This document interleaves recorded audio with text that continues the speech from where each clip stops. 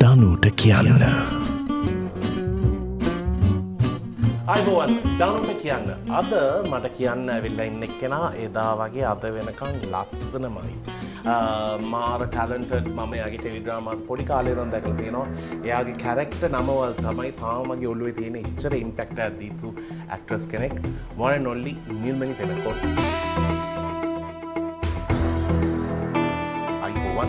අයිබෝවන්. මම කියන්න ඕනේ මම ඔයාගේ නම්බරුත් සේව් කරලා තියෙන්නේ දීප්ති කියලා. good.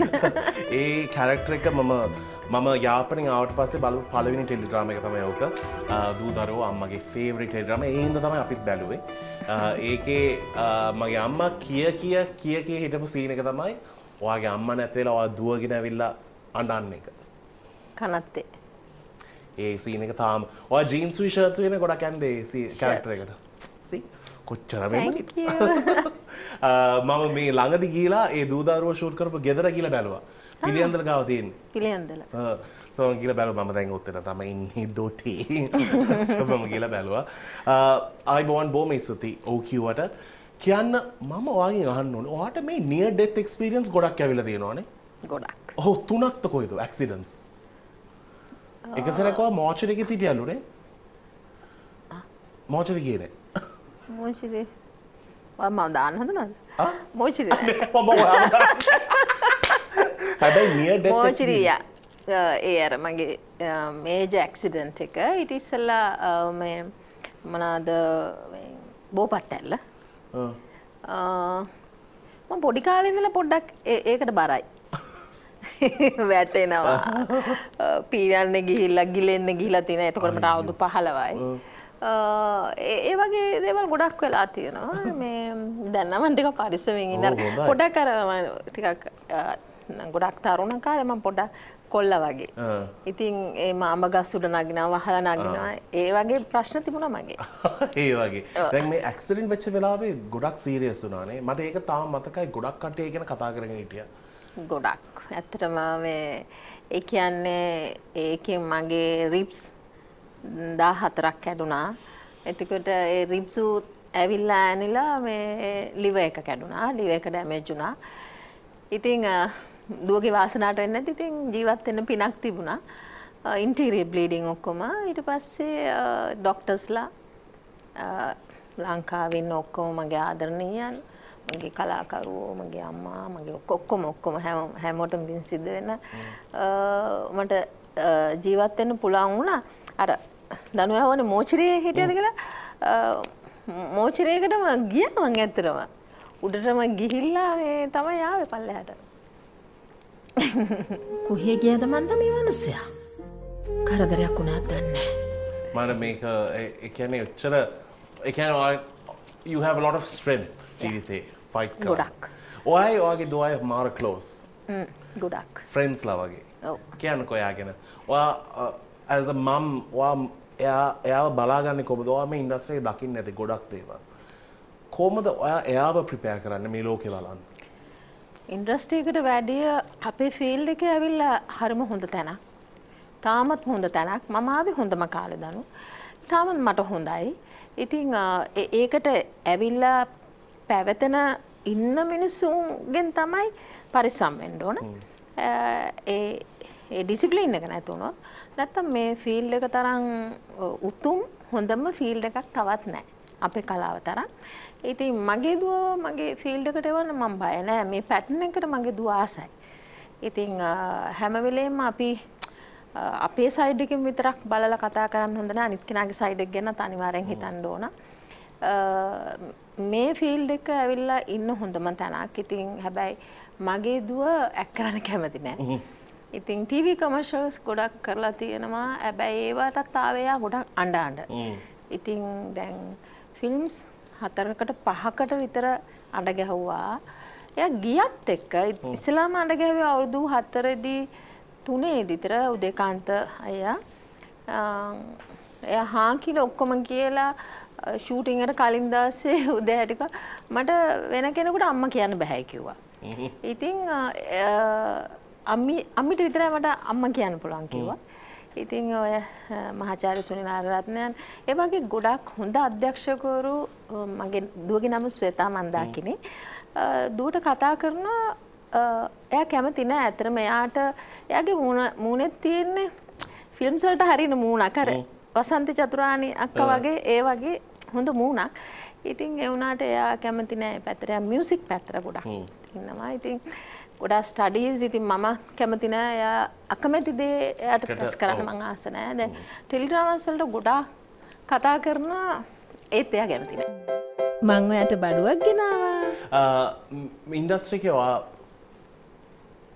ආපු කාලේ ස්ක්‍රිප්ට්ස් ටික මාර ලස්සනයි. ඒ කියන්නේ ඒ කාලේ කරපු වැඩ තාම මිනිස්සු කතා කරනවා.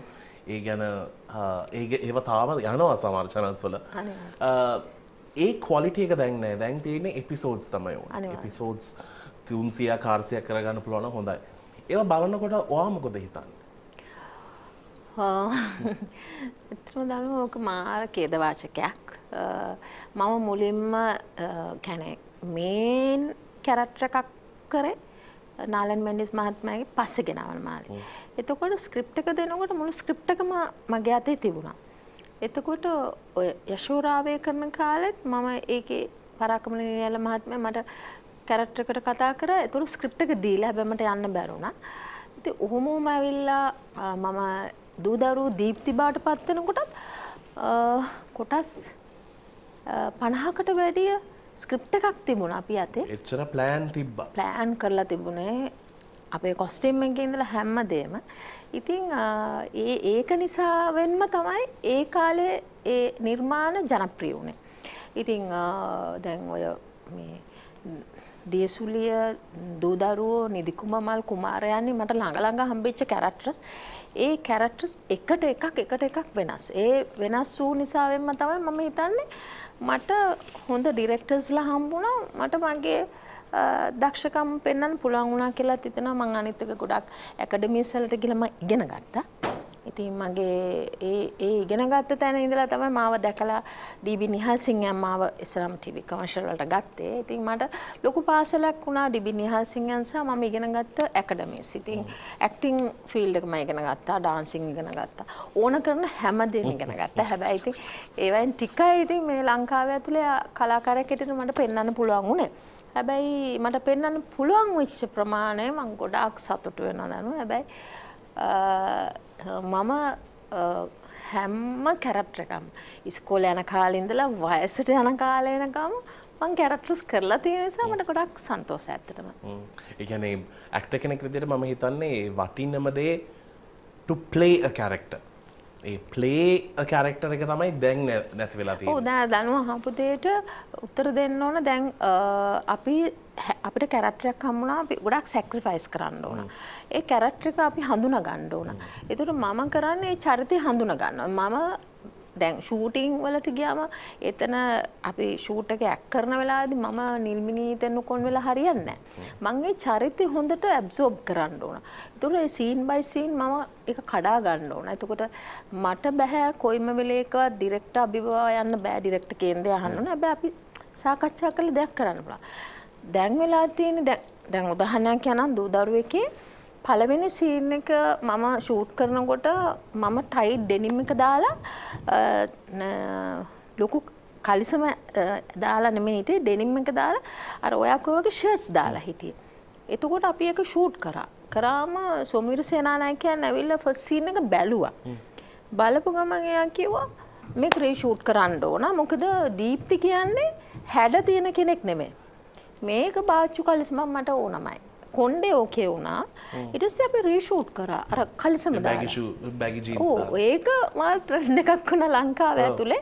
එතකොට අපිට ඕන විදිහට මේකප් කරන්න දෙන්නේ නැහැ. ඒගොල්ලෝමයි මේකප් දාන්නේ. මට මේකප් දාන්නත් එපා කිව්වා. ඒතකොට අද ඔය ෆීල්ඩ් එකේ දනුව අහපු දෙයට වෙලා තියෙන්නේ ඒ චරිත ඉස්මතු වෙන්නේ නැහැ. දුප්පත් චරිතෙත් පෝසත් චරිතය ගත්තා මොන ගමේ කරත් ඔක්කොම එක වගේ highlights දාලා eyebrows කරලා ඔක්කොම කරලා එක වගේ ඉන්නවා. අනිත් එක අර ඔක්කොමලා අර දැන් මන් දන්නේ මේ අපේ ලංකාවේ ගොඩාක් කලයකට ටෑන් කල එකක්නේ. ටෑන් කල එක ගොඩක් ස්ක්‍රීන් එකට අපිට ලස්සනයි. ඉතින් මේ ගොඩක් අය කැමති මේකප් වලින් ගොඩක් සුදු කරලා පෙන්නන තරමට. ඉතින් ඔය දේ නිසා තමයි අද නිර්මාණ එළියට එන්නේ නැති කියලා මට හිතෙනවා. ඉතින් ලොකු අක්කට ගෙනියන්නනේ හැරුවේ. ලොකු අක්කට නෙමෙයි දෙයයන් හන්සර දෙන්න හැරුවත් හොරකමමයි. දැනගනි. මේ ඉන්ඩස්ට්‍රි එකේ මෙච්චර කල් ඉන්න එක ලේසි නෙමෙයි. ඒක විතරක් නෙමේ ගොඩක් සොසයිටි කතා වටේ ඔය එක දේවල් වෙනවා. ඒවා ඔක්කොම ඔයා දරාගෙන කොහමද හිටියේ? කොහමද ඉන්නේ? මං හිතනවා ඉවසීම කියන එක ගොඩක් අපි ප්‍රගුණ කරන්න ඕන. මම කරන දේ මේ හරියට කරනවා නම් මට ඒ ඇති. හැබැයි මම කැමති නෑ මෙහෙම කියනවට. ඕන කෙනෙක් ඕන එකක් කියපු දෙයින් මට ඕන දේ මං කරන්නේ. කාගෙන්වත් මට වැඩක් නෑ. ඒ වචනෙට මං ටිකක් බයයි. ඒ කියන්නේ ඒක ටිකක් අපි වාසියට හදාගන්න දෙයක් කියලා මං හැම වෙලේම මට කියා ගන්නවා. එතකොට අපිට ඕන දේ කරන්න පුළුවන් කියලා හිතනවා. හැබැයි එහෙම නැතුව අපි චුට්ටක් බය වෙන්නත් ඕන සමාජයට. අපි හරි දේත් කරන්න ඕන. ඇක්ට්‍රස් කෙනෙක් හැටියට මම නිලියක් හැටියට මගේ කැපවීම තමයි මෙච්චර දුර ගමනක් මට එන්න පුළුවන් වුණේ. සහ හැමෝ එක්කම සහයෝගයෙන් වැඩ කිරීම. එතකොට අපි දැන් මම ගොඩක් බලලා තියෙන අපේ ෆීල්ඩ් එකේ මේ කට්ටි වෙන වෙනම හැදිලා තියෙනවා. ඒක ඇවිල්ලා මම දකින්නේ හරි ෂෝ එකක්. ඉතින් එහෙම නැතුව අපි හැමෝම එක හා සමාන වෙන්න ඕන කියන එක තමයි මං හැමෝම හිතන්නේ. කලාකාරයෝ සේරම එකට එකතු වුණොත් ලොකු ගමනක් මේකේ යන්න පුළුවන්. අර නිකන් මේ මොකද්ද එකක් කරගෙන තියනවා කියලා මට දැනෙනවා ඇත්තටම. ඒ ඉස්සර තිබ්බේ එකතුව දැන් නෑ. එක ලෙවල්ස් තියෙනවා. අපි මේ වගේ ඇක්ටර්ස් අපි මේ වගේ ඇක්ටර්ස්. ඒක වා පිස්සුවක්. ඒ කියන්නේ දැන් අපි හිතමු දැන් ඔයා සිංහල කතා කරන්න අමාරුයි.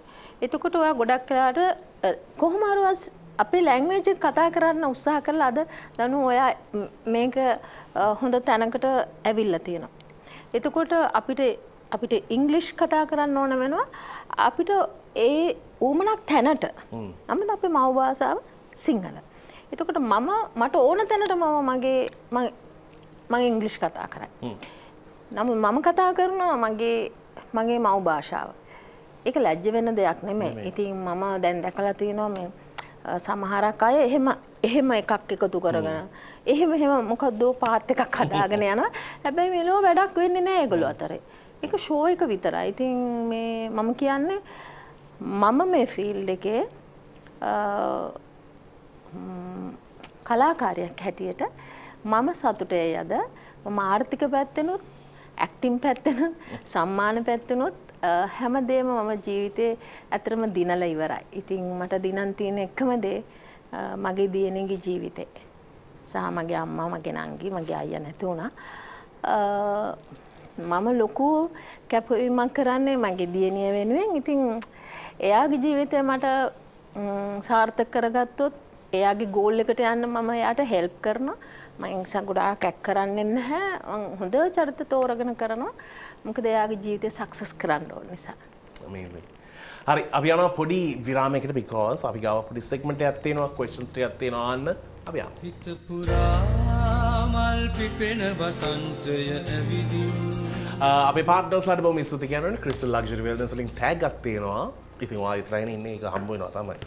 නිකන් මම අහනවා questions මේ ලියපු හින්දා.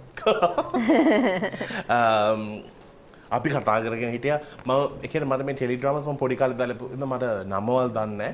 සෝ මයාගේ මම ස්ටෝරීස් කියලා අහනවා. මේක මොකද්ද ඔයා මෙතන මේ දන්නවා දැන් පොඩි නෑ දැන් ලොකුයි හොඳේ.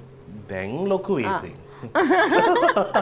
හැබැයි ඒ වගේ ටෙලිඩ්‍රාමාස් ටිකක් තාම හැදෙන්න ඕනේ කියලා මට ආසාවක් තියෙනවා. ඊටි පහන් මට තාම මතකයි මෙයා දෙවෙනි කොටසේ ඉන්නේ. මෙයා ලොකු වුණාට පස්සේ. ඒ කැරක්ටර් එක සීනියර් වර්ෂන් තමයි මෙයා. සීනියර් තියෙනවා මෙයා ඒ මොකද කියන්නේ මෑන් පිට් එකට පාරේ මේ ප්‍රොටෙස්ට් එකක් වෙනවා ඒකෙන් තමයි මම උඩට එන්නේ හැංගිලා ඉන්නේ ගවර්න්මන්ට් එකෙන් මේ දැන් වෙන දේ තමයි ඒක ඔව් තියෙන්නේ. ඇත්තට මාර තියෙන අනිත් එක මොකද නම? දියසුලිය. ලියසුලිය. දියසුලිය. ලියසුලිය. no දියසුලිය. දියසුලිය. Super story. මම ඒ ස්ටෝරි එක මෙයාට කියලා තමයි how to speak නම. but super active. මම දන්නවා ඒකේ ඒ ගේට්වේ ඉස්සරවා ඔයගේ අයියට කියනවා නවත්තන්න කියලා. මට ඒ තාමේ මතකයි. කියන්නේ එච්චර impactful acting. I appreciate that. thank you. අපෝ ඔක්කොම කියන්න ගියද ඔයා මං ගැනත් අර මේවා හිතන්න. හරි අපි ඔයගේ මම අහනවා ඔයගේ favorite actor කවුද? චන්න පෙරේරා, පාලිත පෙරේරා, ධනංජය සිල්වර්ධන. පාලිතය. ඔයාට එක දෙයයි කන්න පුළුවන් ඔයාගේ ජීවිත කාලෙටම. එහෙමනම් ඔයා තෝරන්නේ මොකක්ද? කන්න. කෑමද? ගස් ලැබු. ඔයා හැමදාම මේ ඩයට් පැත්තේ හෙල්ත් කොන්ෂස් ඉන්න එක්කනේ. නෑ පොඩි කාලේ ඉඳලා මම වැඩිපුර කාලා තියෙන ගස් ලැබු. ඒ කියන්නේ පාන් එකක් කාලා තියෙන ගස් ලැබු. ගස් ලැබුයි පානු එකට කාලා තියෙනවා. ඉතින් අදටත් මං ගස් ලැබු කනවා. ස්කින් එකට හොඳයි. දැන් ඔයාට ෆ්‍රී වීකෙන්ඩ් එකක් හම්බුනොත් ඔයා ආසාවෙන් කරන්න දේ මොකක්ද? ආසාවෙන්ම කරන්නේ දැන් ගොඩක් දුව එක්ක ඉන්න එක. මට ආසයි ගොඩාක් ඩිනර් අවුට් වලට යන්න. ගොඩක් ආසයි. තනි වෙන්න ගොඩක් ආස නැහැ. ඉතින් දුවත් එක්ක එළියට යන්න ගොඩක් ආසයි. එහෙම නැත්නම් ගොඩාක් ග්‍රීනි තියෙන තැන් වලට කොළ පාට තියෙන තැන් වලට ගිහිල්ලා ඉන්න ආසයි. හරි. ඔයාට කොම්ප්ලිමන්ට්ස් ගොඩාක් හම්බ වෙනවා ඇති ජීවිතේ. ඔයාට හම්බ වෙච්ච අමුතුම කොම්ප්ලිමන්ට් එක මොකක්ද? ගොඩක් තියෙනවා ඉතින්. මට නම් කිව්වේ විශාලයි කියලා. ආ විශාලයි. ඔයාට ඒ මොනවත් නැහැ. තියෙනවා ගොඩක් තියෙනවා ඉතින් එකක් කියලා නැහැ. හරි. ඔයාට දැන් choice එකක් තියෙනවා ඔයාගේ career එක මාරු කරන්න. ඒ choose කරන career එකෙන් ඔයාට අනිවාර්යෙන් successful 100%. ඒ වගේ chance එකක් ආවොත් ඔයා choose කරන career එක මොකක්ද?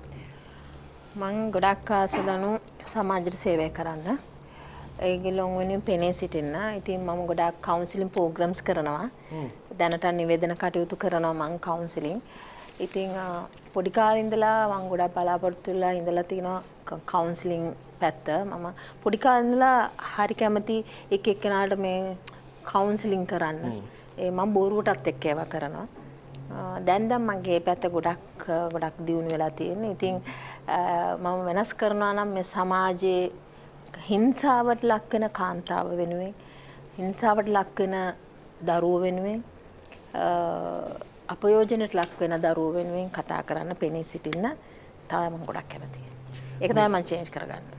දැන් ඔයා කවුන්සලින් කරන්නේ හින්දා මම මේක ආන්නේ මේ දවස් ටිකේ ළමයිට මොකද වෙලා තියෙනවා? එකක් ඔය හෙල්මට් වලින් ඒ ටීචර් කෙනෙක්ගේ හස්බන්ඩ් ගාලව මැරුවා. ඊට පස්සේ යුනිවර්සිටි කොල්ලෙක්ගේ කෙල්ලව මේ කොළඹ දවල් බෙල්ල කපලා මැරුවා. මේ වගේ දේවල් වෙනකොට අපි හිතන්නේ මේවා නිකන් පොත්වල කියවපු දේවල්. මම ඇත්තට වෙනවා කියන්නේ ලේසි දෙයක් නෙමෙයි.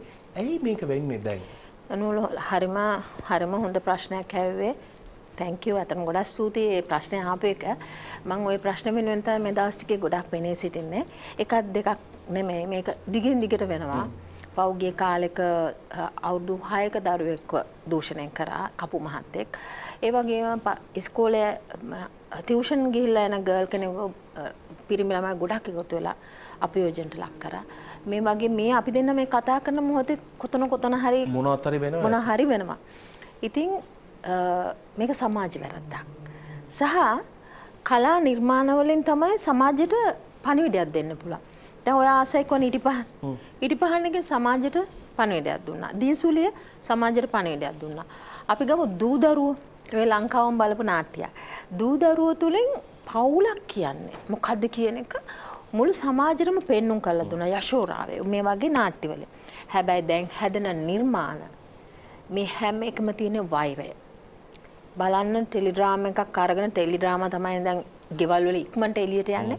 මේ ටෙලිඩ්‍රාමාස් වල තියෙන්නේ මරනවා, කොටනවා, කිඩ්නැප් කරනවා ලව් මුකුත් නෑ ආදරේ මුකුත් නෑ අම්මා තාත්තගේ ආදරේ නෑ මෙතන තියෙන්නේ මම මේ මෑතක ඩ්‍රාමා එකක් බලුවා තාත්තා පුතාව හිර කරනවා තාත්තගේ එයාගේ දියුණුව එයාගේ දේවල් වලට එයා පුතාට වද දෙනවා ඩ්‍රාමා එකේ මම කල්පනා කරා මේ කොහෙද අපි ඉන්නේ කියලා එතකොට මම දකින ගොඩාක් දවල්ට දාන ගොඩාක් ෆිල්ම්ස් වල මේ දැන් මේ ඇත්තට සිද්ධ වෙන දේවල් ඒ ෆිල්ම්ස් වල තියෙනවා. ඉතින් එතනත් පොඩි වැරද්දක් තියෙනවා කියලා මම දකිනවා. ඒක සමාජ මට්ටමින් ගොඩක් විකෘති වෙලා තියෙනවා. එකක් තමයි අන්තර්ජාලයට ගියාම මේ මිනිස්සු ගොඩක් තමන් මොනවද කරන්න කියලා තමන් දන්නේ නැහැ. මම ඉල්ලන්නේ දනු අම්මා තාත්තා ඉන්නව නේද? අම්මා තාත්තා ගොඩක් තමන්ගේ දරුවෝ මොනවද කරන්න කියන එක දැනගන්න ඕනේ. දැන් මේ පෙරේදා මගේ දියණියගේ කොලෙජ් එකේ පුතෙක් නැති වුණා. ඇයි නැති වුණේ? බයික් රේස් කරන්න ගිහිල්ලා. බයික් රේස් කරන්න ගිහිල්ලා මරුණේ. මේ අලුත්ම ට්‍රෙන්ඩ් එකනේ බයික් රේස් කරලා ජීවිත නැති වෙනවා. එතකොට ඒ අම්මා තාත්තා බලන්න ඕන තමන්ගේ දරුවෝ මොකද කරන්නේ කියලා. උතන තමයි තියෙන වැරද්ද. දැන් අම්මයි තාත්තයි හරියටම දරුවව ફોකස් කරන්න ඕන. දරුවට ආදරය දෙන්න ඕන. දරුවෝ වැළඳ ගන්න ඕන. අම්මගේ තාත්තගේ උණුසුම දරුවට දෙන්න ඕන. එතකොට තමයි මේ සමාජ දරුවන්ට වැරද්දක් වෙන්නේ නැත්තේ කියන එක මම ගොඩක් විශ්වාස කරනවා ඇත්තටම. පොලිසිය පැමිණිල්ල ලියාගත්තේ නැහැ. ඔයාට එන්න කිව්වා. ඇත්තට මේ දවස්වල මේක වැඩි වෙන්න ප්‍රශ්නයක්. අද වෙනකන් මේ අපේ ලංකාවේ ගොඩක් මිනිස්සු හිතන්නේ කොළඹ මේවා වෙන්නේ නැහැ කියලා. කොළඹත් වෙනවා.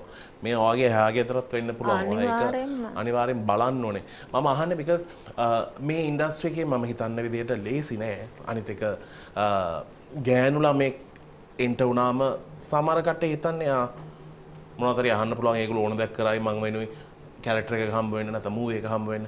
ඒ වගේ සිටුේෂන්ස් තියෙනවා. ඒ වගේ ඔයාට අප්‍රෝච් වෙලා දිනවද ඔයා පටන් ගත්ත කාලේ? එකක් වෙලා තියෙනවා.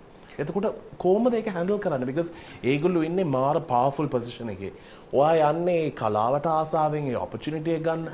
එතකොට ඉමෝෂනලි කැඩෙනවා, බය වෙනවා. කොහොමද ඒක හැන්ඩල් කරන්න පුළුවන්? ඒක ඕක දනෝ ඕක වෙනකොට මට ඇති අවුරුදු 21ක් වගේ මම ෆීල්ඩ් එකට ආවේ. නැත්තම් පොඩි කාලෙමනේ.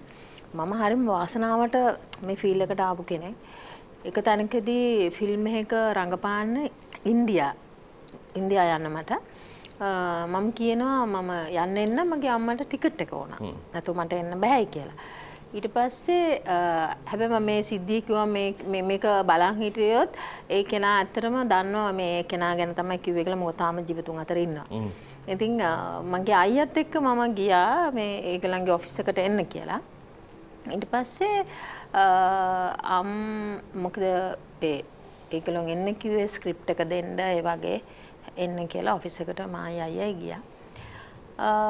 මගේ අයියා ඔය ඇතුළට ගන්න එපා මට විතරක් එන්න කියලා කිව්වා. ඊට පස්සේ අපි කිව්වා බෑ කියලා. ඊට පස්සේ අයියාත් ආවා. අයියා කියනවා එයා ඇස්පිල්ලම් ගහනකොට එයාට ඇහුනේ දඩබඩාංගල මේසයක් පෙරලනවා විතරයි කියලා. මං ඇත්තටම මේසෙ පෙරලගෙන යන්නම ඒ ප්‍රොඩියුසර් මං ගැහුවා. ඒ කියන්නේ අම්මව එක්කගෙන එන්න එපා කියලා ඒකත් කියලා මම මේක කිව්වා මම ඔයාට මම මෙහෙම කිව්වා කියලා එයා ආවලා හිටියා අපේ ෆීල්ඩ් එකේ ඇක්ට්‍රස් කෙනෙක් එක එයාටත් කියන්න එපා කියලා මට කියනවා මම ගැහුවා මේසේ අනිත් පැත්තටම යන්න. ඉතින් ඒ මට වෙච්ච පළවෙනි එක සාන්තිම එක. ඉතින් එතකොට මම ඒ ෆිල්ම් එකට මං ගියේ නෑ අතට මම නැවතුණා. ඒ වගේ සමාජයේ එහෙම මට්ටමකට හැදිලා තියෙනවා. හැබැයි අපි දැනගන්න ඕන මම කියන්නේ අපි දැනගන්න ඕන එහෙම අයට කවමදාකවත් අපි ඇහිපිල්ලමකින්වත් කිසිම මොහොතක ඒගොල්ලන්ට ඒක ටච් කරන්න දෙන්න හොඳ නැහැ. ඒක තමයි මම හිතන විදිය. ඉතින් තව එක ෆිල්ම් එකක මම රංගපාන්න ගිහිල්ලා මට හරි දුකයි. ඒකේ මේ මම ඒ කාලේ දූ දරුවෝ කරන කාලේ මම කොණ්ඩේ ගොඩාක් දිගයි. ඉතින් මම කොණ්ඩේ මමම තමයි නවල මේ බොබ් එක දාගන්නේ කොටට. ඉතින් ඒ හෙයා කට් එකක් කියලා ඒක දීප්ති කට් කියලා ලංකාවම පොපියුලර් වුණා. ඒකට මට හරි අමාරුයි මම දැක්කා ඒ ෆිල්ම් එකක් කරන්න ගියාම මේ මේකප් ආර්ටිස්ට් ගාව තියෙන දීප්ති කට් විග් එක. සුධර්ම පුංචාම තනියෙන් වැඩ වගේ. මට අදටත් ඒකට මට හරි හිතට අමාරුයි. මම ඒ ෆිල්ම් එකේ ෂූටින් ගිහලා එනකොට මම මේකප් ආර්ටිස්ට් කෙනෙක් ගිහලා ආනේ මේ දීප්ති කට් විග් එක ගන්න ගිහලා මම නිකන් ඒක දාලා බැලුවා. මං හරිම ආසාවෙන් ඒක දැම්මේ මේකක් දාලා රංගපානවා මගේ අත් දෙක රිදෙන්නේ නැහැ මගේ කොණ්ඩේ නාවල කියලා මම දානකොටම එතන හිටපු අනිත් ආටිස්ට් මගේම මගෙත් එකට ආපු කෙනෙක් එයා ගිහිල්ලා ඩිරෙක්ටර් ගිහින් කිව්වා මේ මෙහෙමයි කියලා අර විග් එකක් දාගෙන ඉන්නවා කියලා කිව්වා මේකප් රූම් එකට ඇවිල්ලා මං ඇත්තටම ෂොක් මට හදටත් ඒක මට ගොඩාක් බැන්නා අරයා ගිහිල්ලා කිව්වා මේ විග් එකක් දාගෙන ඊට පස්සේ මේක පාර්ටිස් කිව්වා නෑ මේ විග් එක දාලා ඇක් කරන්නේ නේ එයා බැලුවේ ටෙලිග්‍රාම් එකට හොඳයි කියලා බැලුවේ මේ කියලා කිව්වම කොටාක් මට ඇත්තටම දොස් කිව්වා හැබැයි මම එග්‍රීමන්ට් සයින් කළා මම ඒ කැරක්ටර් එක බාර අරගෙන මම භාගයක් කරලා තිබ්බ නිසා මගේ යුතුයකම ඔක්කොම ඉවර කරලා දෙන එක මම ඒක ඉවර කරලා දුන්නා හැබැයි ඒ ආටිස්ට් මට ඒ වගේ දෙයක් කරා මම එදා ඇත්තට මේ ෆීල්ඩ් එක ගැන මම ගොඩක් කලකිරුණා එදා ඉතින් ඒ මේ ඉරිසියාවට ඒකට තවත් අපේ ලංකාවේ තියෙන ලොකු මේ ඩාන්සින් ෂෝ එකක මම ගිහිල්ලා මම දෙපාරයිද කොහෙද මම ඩාන්ස් කරේ ඒත් එකක ඩාන්ස් කරන්න ගිය වෙලාවේදී දෙවනි සැරේදී අර මේ එතනදිත් අපි කොස්ටියුම්ස් මාර කරනකොට මේකප් දානකොට මට තේරුණා මේ කිසිම සමගියක් නැහැ මෙතන මේ කණ්ණාඩියටත් රණ්ඩු වෙනවා හැම දෙයකටම රණ්ඩු වෙනවා පුටුවට රණ්ඩු වෙනවා මේ වගේ දේවල් අනවශ්‍යයි අපේ ෆීල්ඩ් එකේ ඇතුලේ කියලා. ඉතින් මම එදා ඉඳලා ඒක ඇත්තටම මම ගියේ නැහැ කවදාවත් ගියේ නැහැ. ඉතින් වැරද්දක් කියනවා නෙමෙයි දනු ඇත්තටම මම හිතන්නේ අපි ඔක්කොමලා මේ අපේ මේ කලාව හරිම හැම වෙලේම දුප්පත් කියලා කියා ගන්න ඕනේ අපි කලාව හරි පෝසත්. හැබැයි මේ පෝසත් මිනිස්සු අතරේ අපි හැමෝගෙම හදවත් ලස්සන වුණොත් මේක තවත් ගොඩක් පෝසත් වෙයි කියන එක තමයි මගේ මතය. අනිත් එක මේ ගොඩක් සීනියර් පොසිෂන්ස් වල ඉන්න කට්ටිය chance එකක් දෙනවද? අලුත් කට්ටිය ආපම ඒගොල්ලොමයි කපන්නේ. එහෙම කරන්න හොඳ නෑ. මම නම් කියන්න ඕනේ මම මේ ෆීල්ඩ් එකට දාපු ගොඩක් අය අද හොඳ තැන්වල ඉන්නවා. මට දැන් ඉස්කෝලේ යන චරිත කරන්න බෑ. මට පුළුවන් හොඳ කෙනෙක්ව ප්‍රොමෝට් කරන්න. මම එහෙම දිගටම කරනවා. මොකද මම ඇති වෙන්න මං චරිත කරලා තියෙනවා. ඇති වෙන්න මම රංගපාලා තියෙන නිසා මට පුළුවන්කම තියෙනවා අලුත් කෙනෙකුට අපි අත දෙන්න. අපි කාටවත් එහෙම ඊර්ෂ්‍යා කරන්න හොඳ නෑ. ඒක මං හිතනවා ඒ තරම් හොඳ වැඩක් නෙමෙයි කියලා. විශේෂයෙන්ම අලුතෙන් එන හොඳ දක්ෂකම් තියෙන හොඳ අය ඉන්නවා. ඒකලන් සමහරක් ලාට ඒගොල්ලෝ ඇක් කරනකොට අපි ෆීල්ඩ් එකට ආපු අලුත දනුව අපිට එච්චර ඇක් කරන්න බෑ බොරු කියන්න ඕනේ. ඒකලන්ට ගොඩක් හොඳ ටැලන්ට් එකක් තියෙනවා. ඉතින් ඒ ටැලන්ට් එක බලලා ඉවරලා ඒ හැම දක්ෂකමක් තියෙන කෙනෙක්ව ඉස්සරහට ගේන එක තමයි මේ අධ්‍යක්ෂකවරු කරන්න ඕන. සුපර්. බොහොම ස්තුතියි ආවට මේ කොහෙද සෝරි මම මංගාව තියාගත්ත ඒක පොඩ්ඩක් ලාවට. Thank you. බොහොම ස්තුතියි ආවට. එදා ඉඳන් අද වෙනකම් මේම ලස්සනට ඉන්න ඕනේ. තව වැඩ ගොඩාක් කරන්න ඕනේ. අපි එන්ජොයි කරන්න පුළුවන් characters situations බලන්න මට හරි ආසයි. බොහොම ස්තුතියි මගේ ෂෝ එකට ඔව් කිව්වටත් මේ ආවටත්. Thank you so very much. Thank you. මම හිතන්නේ අද මගේ අම්මා උඩින් ඉඳන් ඇත්තට සතුටින් බලනවා ඇති මේක. අනේ. you one of her favorite actors කියන්නේ you are one of them. එහෙනම් අපි හම්බ වෙමු. එතකන් සතුටින්.